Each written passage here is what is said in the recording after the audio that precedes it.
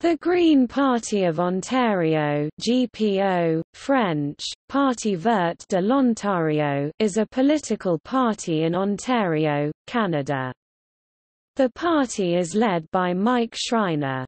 In 2018, Schreiner was elected as the party's first member of the Ontario Legislative Assembly. In the past, the party did see significant gains in the 2007 provincial election, earning 8% of the popular vote, with some candidates placing second and third in their ridings. Previous polling has identified support to be between 6% and 12% of decided voters, and on 14 June 2008, the GPO hit a milestone of 13% support in polling, matching the Ontario New Democratic Party for the first time. On 7 June 2018, Mike Schreiner was elected to the Legislative Assembly of Ontario in the riding of Guelph. Elections Ontario records that in the 1999 provincial election, the GPO fielded 58 candidates, and became the fourth largest party in the province. In 2003, the party fielded its first nearly full slate, 102 out of 103 candidates, and received 2.8% of the vote. In 2007, in what many consider the breakthrough election for the GPO, the party fielded a full slate of 107 candidates, receiving over 8.0% and nearly 355,000 votes. The GPO had gained the most in the 2007 election and was one of only two parties that gained a significant amount of support. The rise in its political fortunes coincided with the national rise in support for the Green Party of Canada during the same period. Subsequently, the party's popularity declined in the 2011 and 2014 elections during tightly contested races between the Progressive Conservatives and ruling Liberals. In the 2018 election, the party received 4.6% of the vote.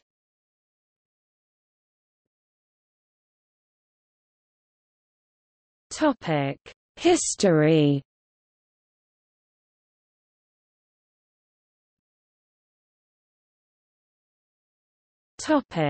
Early years. The late 1960s is widely seen as the start of the global ecological movement, however it wasn't until the 1970s that this movement began to gain political and economic legitimacy, with advances such as the founding of the world's first Green Party, New Zealand's Values Party, and the entry of the West German Greens Die Grünen into that country's legislature. The tiny, short-lived small party, named after E. F. Schumacher's book Small is Beautiful, formed in the Maritimes in the mid to late 1970s, and was the first party in the Western Hemisphere related to the Green movement. This party was founded by Elizabeth May, now the leader of the Green Party of Canada. By the early 1980s, the idea of organized green politics began to gain in international popularity, and in 1983 the Green Party of Ontario was registered with Elections Ontario. Shortly after the GPO was registered, it contested its first election, fielding 9 candidates who collected a combined 5,300 votes or 0.14%. In the 1987 election, the party again ran 9 candidates who fared worse, collecting 3,400 votes or 0.09%. In 1990, to the surprise of many, the GPO captured a much higher result, with 40 candidates capturing 30,400 votes or 0.75%.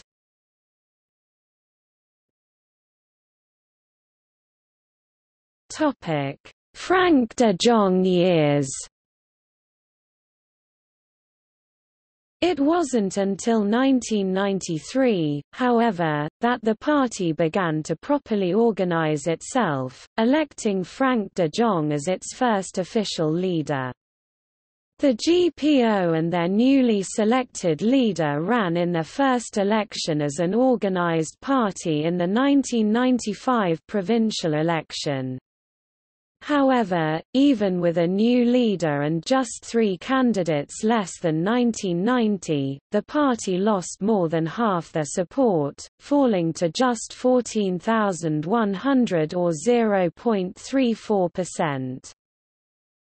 De Jong led the party through 3 election campaigns, gradually building party support from less than 1% in the early 1990s to just over 8% in the 2007 provincial election. In the 1999 provincial election, the party ran 57 candidates and collected 0.70% or 30,800 votes.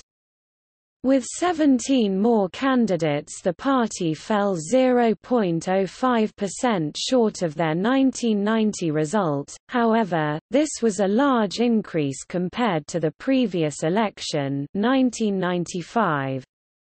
In addition, increased organization resulted in the addition of a deputy leader and a shadow cabinet.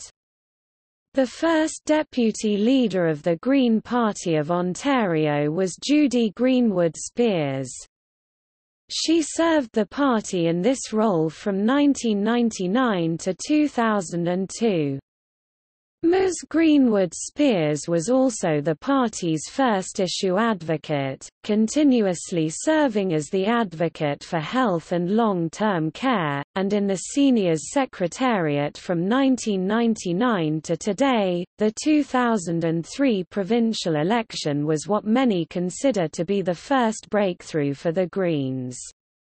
Running 102 out of a possible 103 candidates, the GPO was able to capture 126,700 votes, or 2.82%.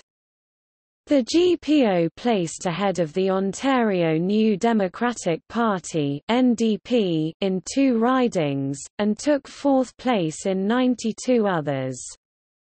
Just 8 candidates fared worse than 4th place. De Jong announced his resignation as leader on 16 May 2009, at the Green Party of Ontario annual general meeting. A leadership and policy convention was held 13 to 15 November 2009 in London, Ontario.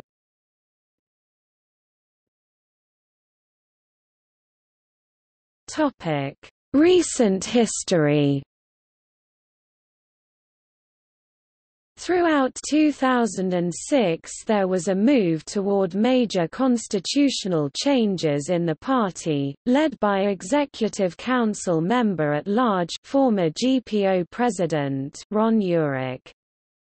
During the May annual policy conference in Toronto, and the September 2006 AGM in Lions Head, Ontario, sweeping changes were approved to the party's governance structures.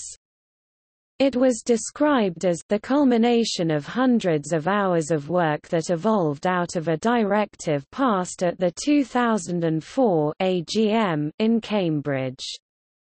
Included in the changes were the formation of a much larger provincial executive, which included 2 gender-paritied representatives from each of 6 regions, gender-paritied deputy leaders, and the creation of multiple functionary roles, a quasi-civil service separated from the provincial executive. At the party's 2006 annual general meeting (AGM), the party adopted further changes to the existing constitution that, amongst other things, reduced the size of the provincial council and renamed it the provincial executive. One of the first acts of the new provincial executive was to strike a hiring committee to bring on a full-time campaign manager in response to mounting internal pressures to ensure the party was ready for the October 2007 provincial election. In the run-up to the 2007 provincial election, the Greens' support climbed into the double digits for the first time in party history. Although the party did not elect a member to the provincial legislature, they did increase their share of the popular vote to 8.1%, a gain of 5.3% from the 2003 election, placed second in one riding, Bruce, Grey, Owen Sound, with 33.1% compared to the PC incumbent winner's 46.7%, and took third place in a number of other ridings, ahead of candidates from previously elected parties. Shane Jolly, the Green candidate for Bruce Grey Owen Sound, earned more votes than any Green candidate in Canadian history at that time. The party had its 2007 AGM at an Easter Seals camp near Perth on 23 November to 25. It was the largest AGM in GPO history at that time, with over 120 delegates and over 400 proxy votes. The GPO adopted changes to the constitution, many involving the provincial executive. A few directives to the executive also discussed at the AGM included party bilingualism and fundraising. The party voted in the new executive, including a new president Lawson Hunter, while former president Ron Urich was voted in as Northern male rep. Over 70% of the voting membership had also voted to re-elect party leader Frank de Jong for another 2 years. De Jong resigned as leader in 2009 and was replaced by Toronto entrepreneur Mike Schreiner, who was the sole candidate in the party's leadership race.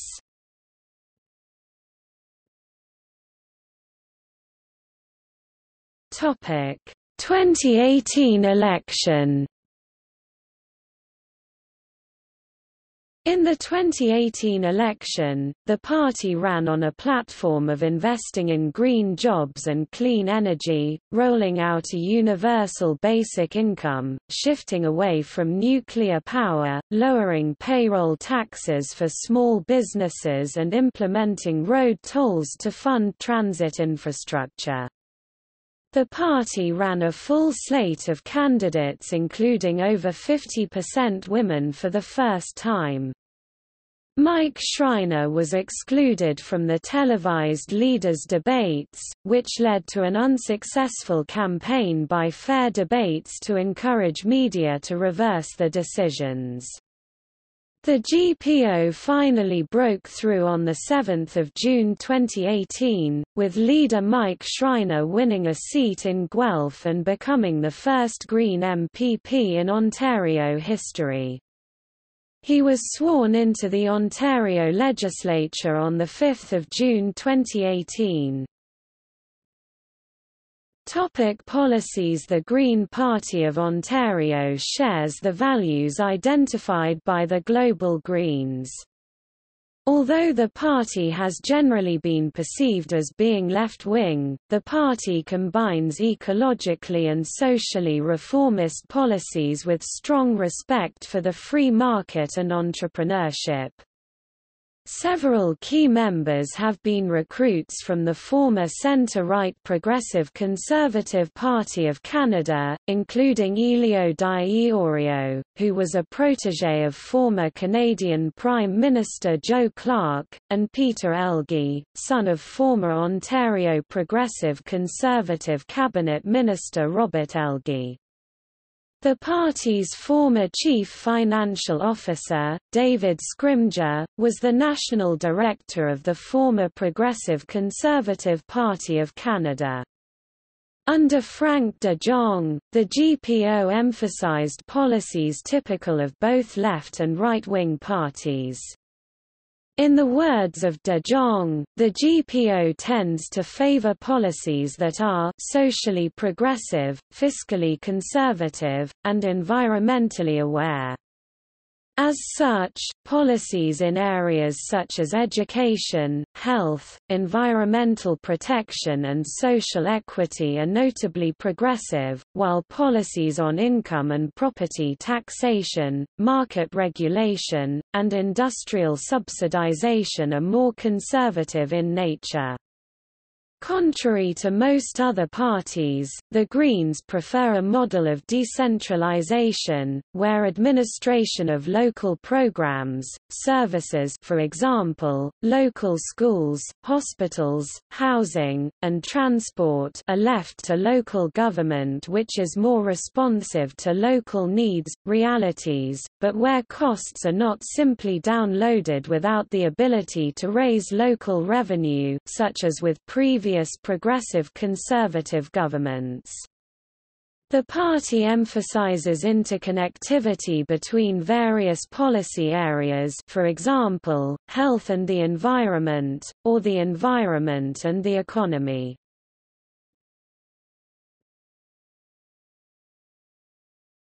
Topic: Taxation.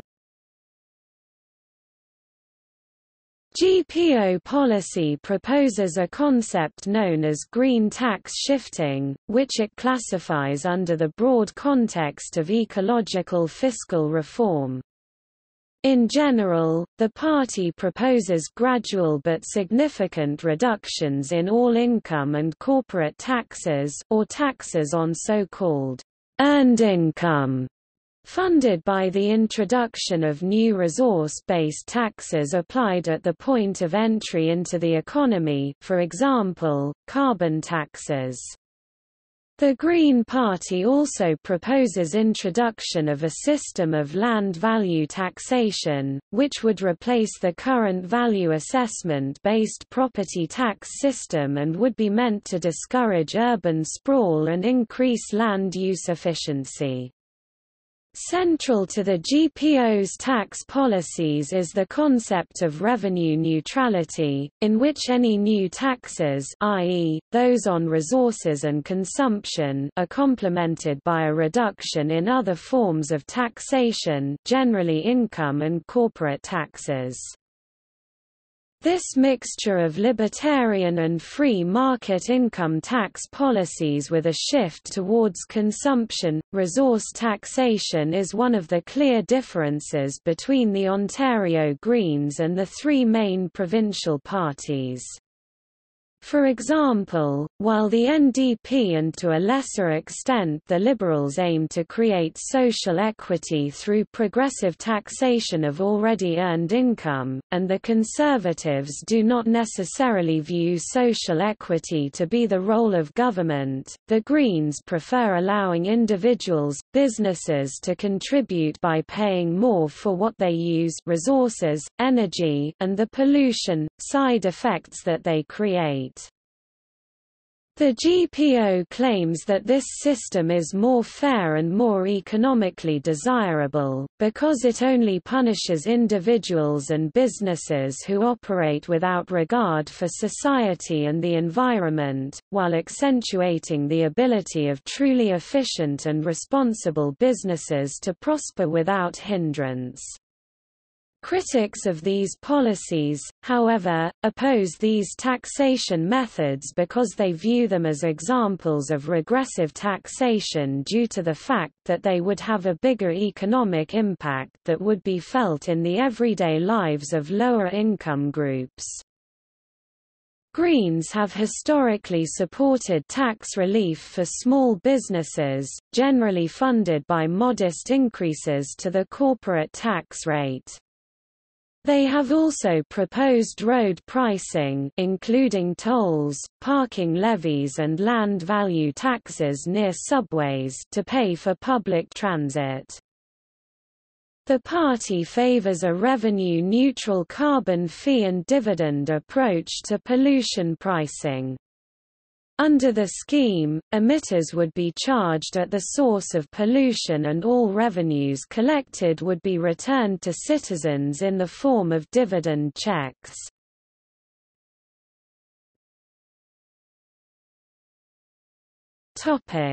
Health.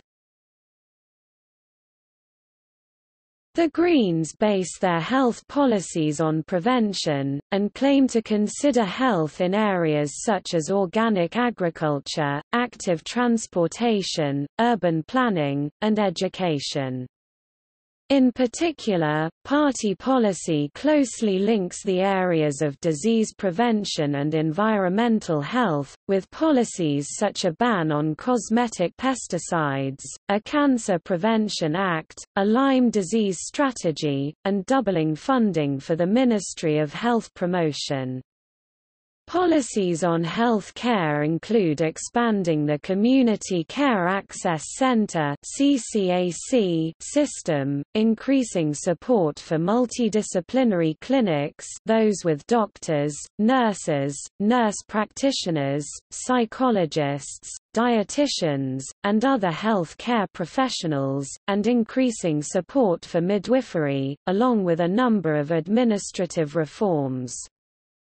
GPO policy emphasizes a reduction in health care costs through avoidance of illness and expansion of alternative access models such as CCACs, rather than simply closing facilities or increasing expenditures. In its 2007 platform, the Green Party of Ontario advocated a full phasing out of the Ontario Health Premium Tax.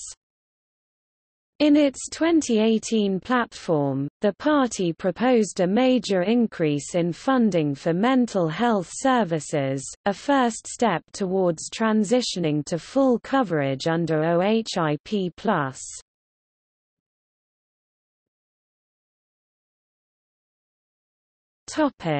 Social programs. The Green Party of Ontario believes in modernising the social safety net to account for present-day challenges. It has been an advocate for a universal basic income for all Ontarians, in order to provide economic security while at the same time cutting red tape and bureaucracy. In 2017, Ontario introduced a basic income pilot program, which the Greens wanted to see rolled out across the province.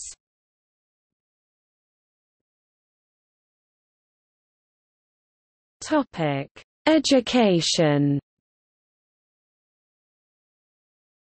During the 2007 provincial election, education, and specifically the funding of religious schools, was a central issue. GPO policy calls for an end to the publicly funded Catholic school system, a merger that it claimed would save millions of dollars in duplicate administrative costs. Other items include giving local school boards a say in funding allocation, ending standardized testing of students, and encouraging programs such as physical education, environmental education, and a mandatory course in world religions. At the post-secondary level, the GPO proposes a tuition cap of $3,000 per year for university studies and $700 per year for college and increased funding for apprenticeship programs.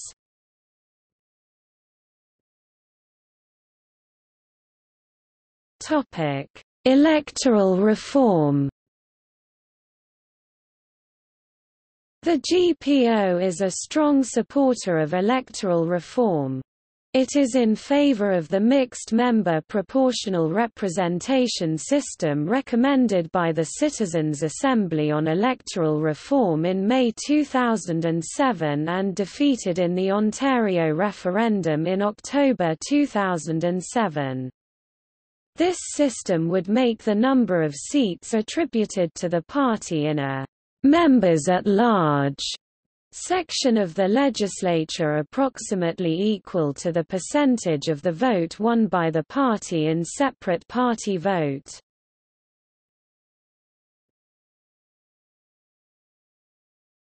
Topic: Party leaders.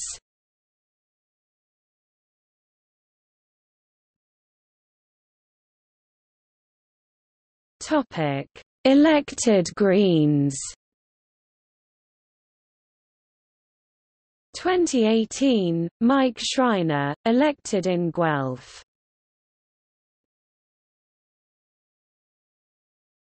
Topic: Election results.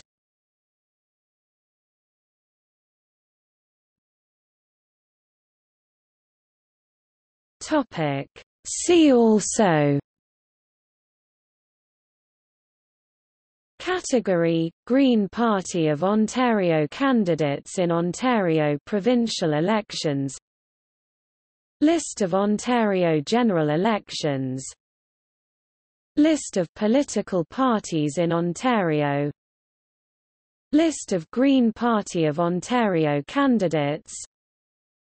List of Green Party leaders in Canada. Ontario Greens Shadow Cabinet.